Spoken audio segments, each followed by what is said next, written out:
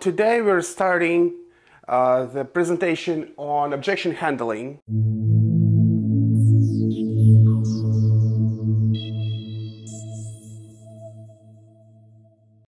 First, before we even go into objection handling, we want to distinguish the definition of objection and condition, and that very common misunderstanding that the condition can be misunderstood with objection. So let's discover what the condition stands for. Condition must be absolute. We cannot overcome a condition. So a desire could be an option for a condition. Let's say I just bought a house. I have no desire to buy another one. Sold the house and I'm happy renting. I spent all my money. I just lost all the money in casino. I don't have money. That could be a condition, a financial condition. I don't have money to buy. There's nothing you can do about it. Legal. Well, I'm not the homeowner. There is nothing you can do about it. You call for sale by owners, asking them, are you the decision maker? Are you the homeowner? No, I'm the sister, I'm the brother. I'm just making this ad for my father who doesn't have internet connection. I make no legal decision on this sale. So that's legal. Desire. I just bought a house. I'm not interested. You can't overcome an objection on, I'm not interested in selling. I just bought it. I'm happy here. All right, so we need to examine the objections we're getting to find out if they're a condition or objection. So I hope everything is clear with conditions that we cannot overcome and we cannot move forward. However, if we find that we're dealing with objections, they also can be conditional. And this is where the trick is. A lot of agents misunderstand conditional objection and condition. So I want to give you a couple examples of conditional objection. I'm an agent myself. A lot of agents, all right, you're an agent. Goodbye. I don't want to deal with an agent. But if you probe your opponent on the phone or when you speak and ask them, well, you're an agent. In what state are you an agent? In a lot of times, you're going to hear, I'm in the state of, I don't know, Washington. I'm in the state of Texas. Or, I'm an agent myself. Are you actively licensed? No, I had a license 12 years ago. So that is conditional objection. That pushes you back. And another conditional objection could be, I need to sell this house in order to buy the next one. So that's another conditional objection. It could be mixed with financial condition. I don't have money, but if it's a conditional objection, I need to sell first, then you step in as a real estate professional finding the solution for your prospect. If you would deal with people who come to us and they like, I'm ready to go, I'm ready to buy, I'm ready to sell, this would be way too easy and we would be making money that we don't necessarily deserve. Our job as real estate agent is to handle the conditional, and then we're going to be talking about emotional conditions, emotional objections. And they all break down into two categories, always. And at the end of this call, we will be practicing. You'll throw objections on me, and you notice that they all based on either greed or fear. These two emotions, they only motivate prospects to throw an objection at you. Let me give you an example of greed. I want to save on commission. I'm greedy. I want to keep all the money in my pocket. Is this bad? No, it's not. Everyone wants to keep money in the pocket. I want to keep all my money in the pocket. However, it comes from greed. I don't want to give you money. Or fear. I'm scared to work with you, an agent. My listing was expired last month. I got a whole ton of calls. I'm scared to step on the same mistake again. So I'm scared. I'm scared to move. I'm scared to sell my house. I'm scared to move out of state. I'm scared through the process that someone gonna walk into my house and steal stuff from me. These are fair objections that based on emotions, on fear. So we need to know how to overcome this. Because almost every objection can be overcome. Even if an objection where you're gonna hear, well, I'm an agent in this state, I hold license, it's still not a condition. You might want to ask, how long have you been selling real estate? If you hear, well, that's my first house. Well, do you really want to practice on your own property and market and sell it for less? You want to let the professional handle it, sell it for more, you practice a little more, you might want to hire Roman Ivanov as your coach to be better with marketing and sales, and at that point you'll make money on commission when I can help you sell. Or vice versa. I sell 300 homes a month. I'm the biggest broker in the state. Do you really want to spend time selling your property? Or you have established all well machine selling properties, and this home will be only on MLS when I'm going to do whatever it takes to get your home sold in the shortest period of time for the most money possible. So that's another example that objection can be also handled even if an agent in your state licensed and active. We absolutely have to probe or test it if it's conditional or emotional. If it's conditional, how we can overcome that condition. It might be time. It might be money. Let's say another conditional, I owe too much money on this property and I cannot sell it because of that. Is this condition financial or it's conditioned as a conditional objection? It is conditional objection. Because if I would sell your home for $500K, would you be open to move forward with me as an agent who would represent you and get the most money possible? So that objection can be overcome. You never know what the home will sell for. If this gentleman paid that much for it, you might find someone else who would also do the same. So with all this being said, let's move forward to how to handle. That's the whole purpose of this presentation. When we determine that yes, this is objection, this is not condition. If this is condition, you're going to say, thank you, have a great day, I wish you best of luck. If it's an objection, we're moving into handling objection. First, we want to determine who on a disc profile are we talking to. And depends on their social styles, and I hope you all read social style book that I recommended, and you all can determine driver, analytical, amiable, or expressive on the disc profile, but this is how we're going to handle the objection from that point on. We want to acknowledge their objection. And I hear this a lot, especially from agents who just joined my coaching when they not with me for quite some time, that, well, great, and moving forward. Well, great is not necessarily acknowledgement. First, we need to deeply understand and what we call actively listen to what they have to say.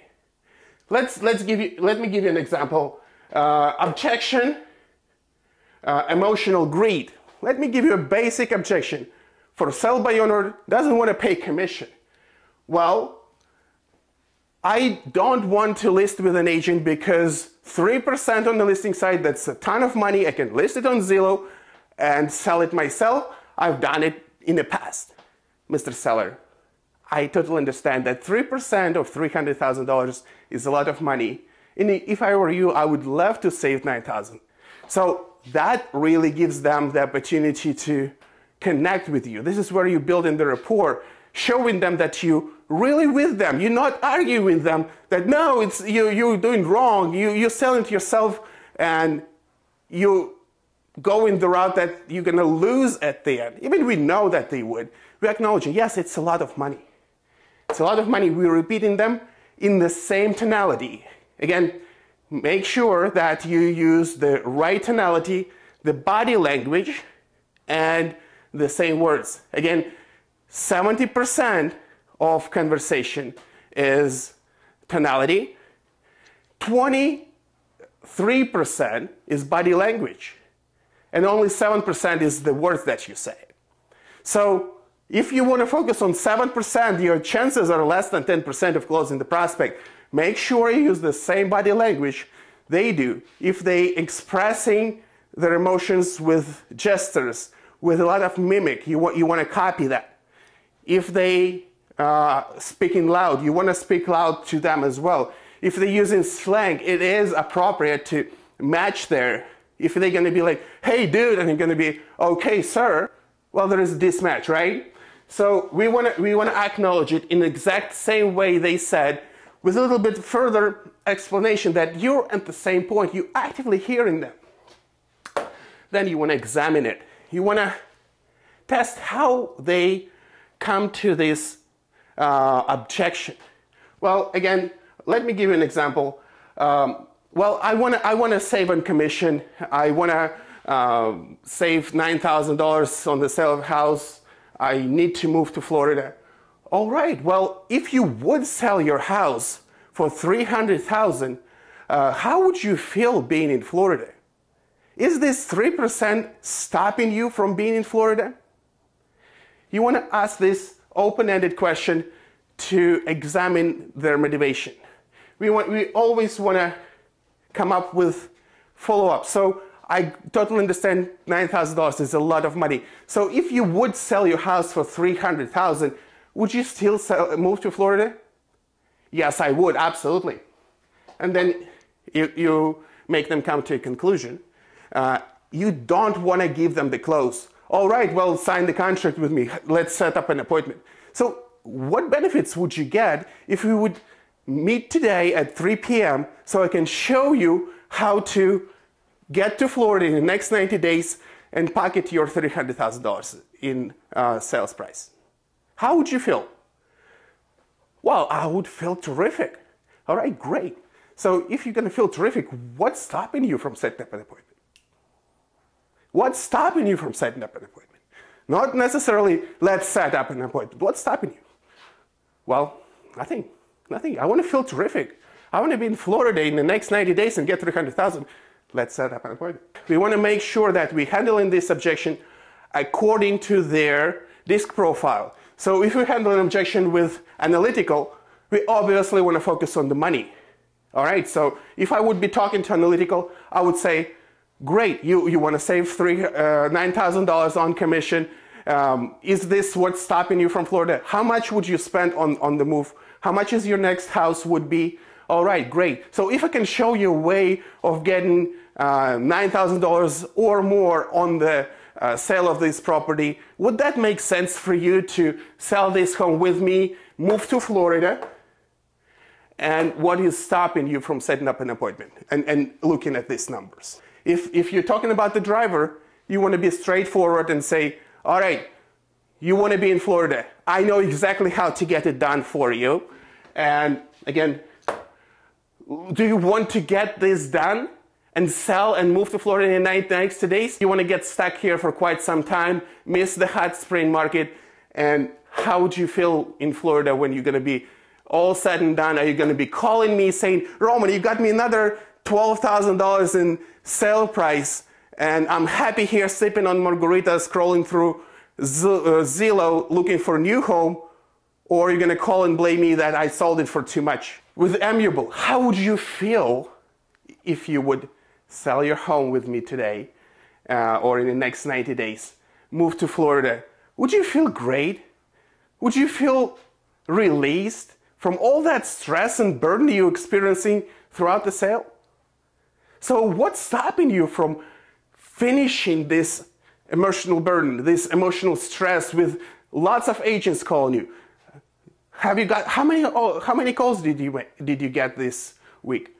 12 calls. Wow, that's a lot of calls. And all these agents, they want to get the foot in the door just to convince you to list. Would you like to stop it? How would you feel when all this is over and we really focus on getting your home sold?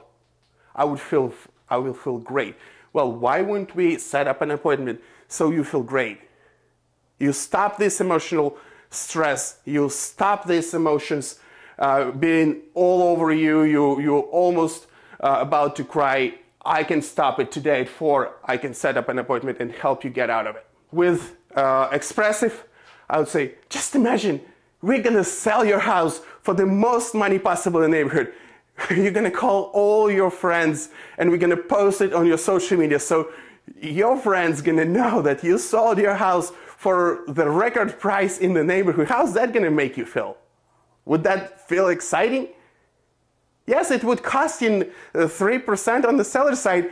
However, I'm gonna sell it for $25,000 more. How that's gonna make you feel? All right. So that's how I would handle the techniques going from acknowledgement to examine to ask for conclusion, and you want them to give you an answer on yes, I want to do that. We want to ask them uneven questions. Uneven questions are: would you like to keep your property on the market and sell your house for $300,000 and have all these calls from agents who don't really have buyers? They only want to get the foot in the door to list your house. Or you want to get your home sold, move you to Florida, sell it for 25 grand more, and start scrolling through Zillow searching for homes in Orlando. What would be better for you? It's like another example. Do you want to be fat or you want to eat healthy? Do you want to be rich or you want to work hard, right? So these are not equal questions.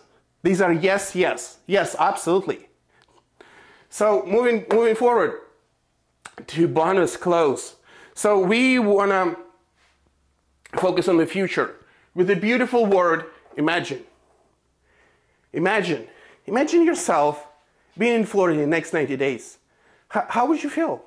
Where would you live? What would you do? What are your friends going to think about you? Are they going to be jealous if I'm talking too expressive? Are they going to be jealous you being in Florida? Are they going to be excited for you? How much money, if I'm talking too analytical, how much money are you going to net after selling this house for cash, getting the mortgage? You're going to keep money in the bank. Where would you invest this money that you have left over being in Florida in nicer weather? All right? So we focus on the future with a beautiful word, imagine. Imagine you being there. Imagine you selling the house, your investment property, for $30,000 more over your projected sale. How would you feel? Where would you invest the money? Imagine if you have extra 30 grand to invest. Where would you invest? Stock market. I don't know, another real estate investment. Would you invest in crypto? Open-ended question. It comes back to this. Again, we want to push this future into where would you go next? What would be the next step? Tell me what would be the next step in order for us to get to the future. Make sense? And then we want to wrap this all up with certainty. We still want to get the answer on the open-ended question and then wrap this up with certainty. So if I can show you a way selling your house for $330,000 in 90 days, moving you to Florida, does it make sense for us to get together today at 4 so I can show you exactly how to get this done? That's the certainty you want to bring to the table to show them that you know what you're doing. I don't care if you have 3 sales or 300 sales. The emotional certainty, the emotional power will win over the logic all the time. If you come in and you know exactly what needs to be done, you're positive and certain, you acknowledge what they say, you know the path to get them to where they want to be, and you show them that path. There is no way they can go back to fear. You're absolutely going to overcome fear with your certainty. Their greed, same thing. With your certainty, I can get you $30,000 more. You're saving 9. If I would give you 9 and you give me 30, would that be equal? No, it wouldn't be. So why wouldn't we get together so I can show you how you can make $21,000 in 20 minutes?